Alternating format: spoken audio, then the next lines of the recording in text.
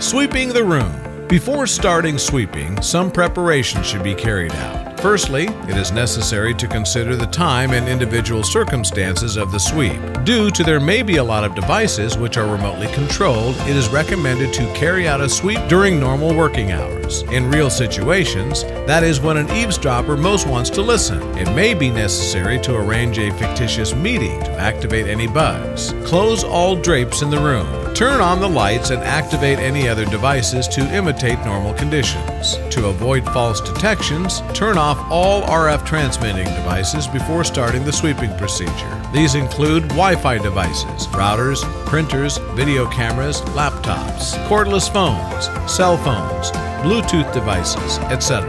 Enter the room and turn on your Protect 1207i. Watch the bar graphs, and if they show increased levels, more than 4 to 5 segments, turn on the attenuator. The corresponding LED will show the attenuator has been turned on. Choose the desired operation mode. Silent is the default mode, which is automatically selected after turning the unit on. The listen mode is more convenient for locating and inspecting the RF source, as the operator can learn about the source by hearing a demodulated signal. An experienced operator may actually be able to distinguish between different kinds of transmission. The visual mode gives extra information to the operator by showing a suggested protocol on the display. The recognition is based on analyzing the demodulated signal and is in most cases sufficiently accurate. The vibration mode allows the operator to avoid constantly watching the bar graphs when inspecting areas that are difficult to access and to achieve secrecy during a sweeping procedure. Move around the room with the Protect 1207i while watching its bar graphs or paying attention to the vibrator. When you get close to an RF transmitting device, some of the bar graphs of your Protect 1207i will rise, or the vibration will appear depending on mode being used. Probe all objects which may contain a hidden surveillance device. Regardless of the results, apply all other sweeping devices available and carry out a physical search. Visually inspect and probe each object in the highlighted area.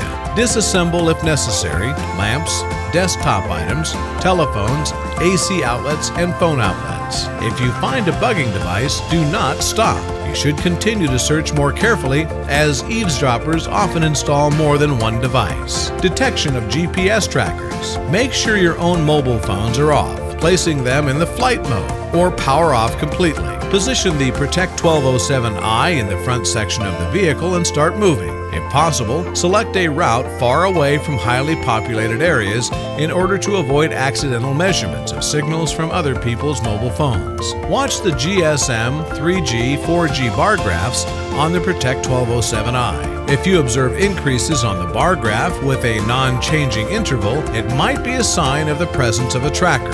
If it is unknown what interval can be pre-programmed in the tracker, but it should be the same time during the measurement. For an express variant, 30 minutes of testing might be enough. For a deep seeking test, we suggest driving for 1 to 2 hours while watching the detector. Repeat the procedure with the Protect 1207i placed in the rear of the car, as it is unknown in what part of the car the tracker might be hidden.